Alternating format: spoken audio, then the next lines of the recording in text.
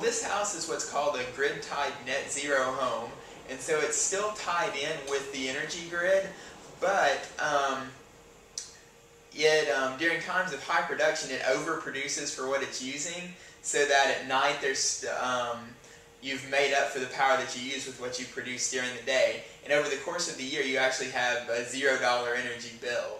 Which for us, it was really the aging in place target market that really bridged between the original green generation that are now empty nesters and this new emerging green generation.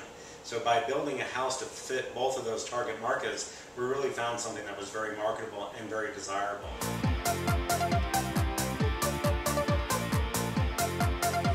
Everything is market available, and definitely a lot of the features are things that could be integrated into houses right now. In the windows, etc., all the frames that are in the home are 98% post-consumer recycled materials. Actually, there's a touchscreen interface for the control system that is built with all market available parts. Our roof also adapts, so it goes from 0 during transport all the way up to 40 degrees during the winter and every degree iteration in between. The photovoltaic system, the solar thermal system that are in the home are already popular systems in green circles. The decking that we have is recycled milk jugs. Cooktop is actually an induction cooktop. It directly heats the metal inside the pan instead of heating kind of the air, the pan, and everything around.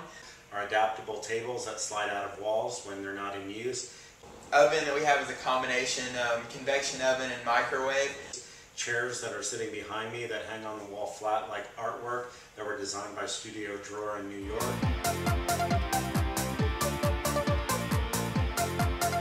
Nothing in the house is necessarily a special solar product because the power that's being produced with the PV is converted into regular AC like homes already use, so everything within the house could be implemented by someone if they wanted to update their existing home or make changes. And the nice thing about the grid-tied PV is if you wanted to start your system slowly, you might not net zero right away, but you might be able to add a few panels, but you wouldn't be worried that you wouldn't have enough power to meet your everyday needs. You might be able to kind of step that through more slowly and as you could afford to make additions to your system.